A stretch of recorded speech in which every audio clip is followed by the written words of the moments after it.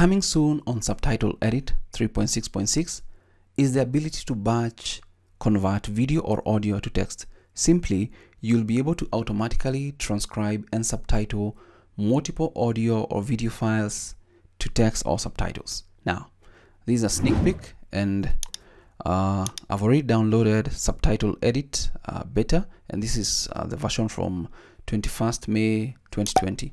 So I do have a video on how to download Subtitle Edit, the beta version, and what you need to install, FFmpeg, and the different modules for you to be able to use the speech recognition. Now, let's open up this portable version, because it's a portable version, and to import or add multiple files, audio files or video files, to Subtitle Edit for automatic transcription and subtitling, you'll need to click on video and then click on video or audio to text.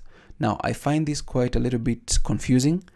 I wish they had the option to like batch video or audio to text.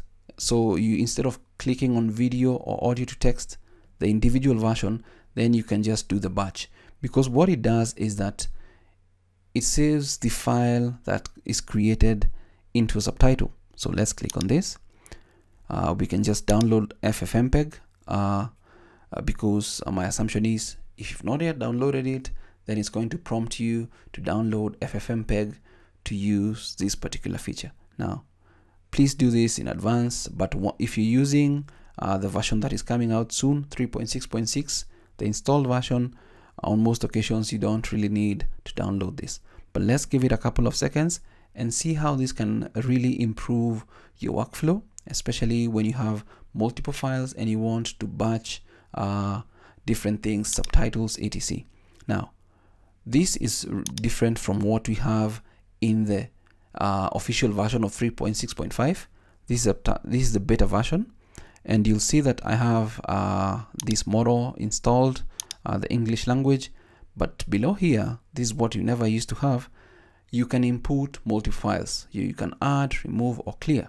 So let's click on add, and once you click on add, navigate to the folder with the videos or audio files you want to add.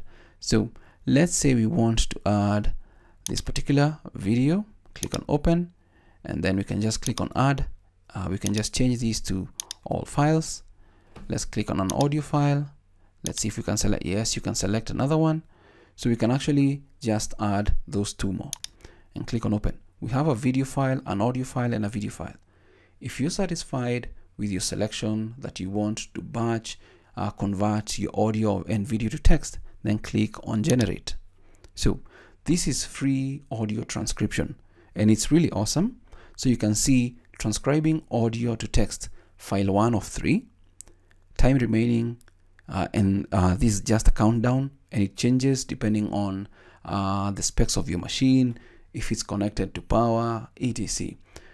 So let's give it a couple of seconds, because I'd like you to see the final output. So if you have multiple files, where this comes in handy is you can actually just add your files here and let it generate the subtitles for you.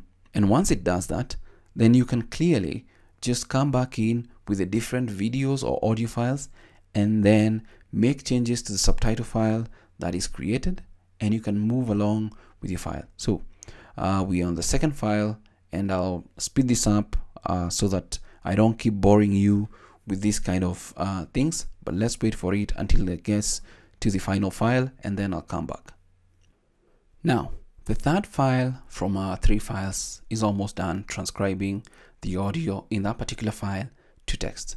Now, I'd like us to see what happens next so that you clearly know what you're looking at, and it's pretty basic, and hopefully you'll see what you can do next once this is actually automatically transcribed and subtitled for your different content that you want to work with.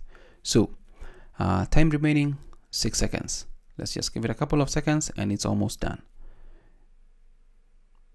So 3 files saved to video source folder. Click OK, and that's fine. So what we're going to do is that we're going to add one of the video files that was automatically transcribed, and then I'll just click on this to show all files. let's say we want to go how to separate. That's the audio file, and then click to add waveform, and then you can go to file, open keep video, and then we can just change the date modified, how to separate. That's the particular SRT, because you see we have 3 of them. These are the 3 SRT files that have been created. Just click on open and it populates inside here. So you can speed up your process by doing all this. We can actually create a new one, file, open video. Let's choose all files, and then let's go for, we've got this zoom in. Just click on that, open, click to add waveform, and then we can go to file, open keep vid, and this is how to zoom in.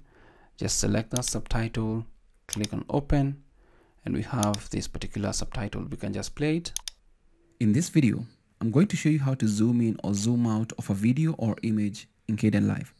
So this is Kdenlive.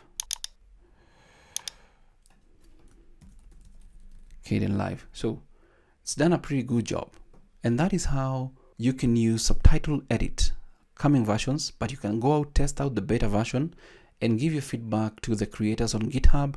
Tell them what errors you find, if there's any bug, etc., what you think they should improve. Personally, I wish they'd add a batch video to audio menu here, so that it makes it easy to actually just batch when you want to batch, and when you want to just work with one audio, you have that particular option. That's all I can say, but that is how you can batch or automatically transcribe and subtitle multiple files for free. Thanks for watching this video.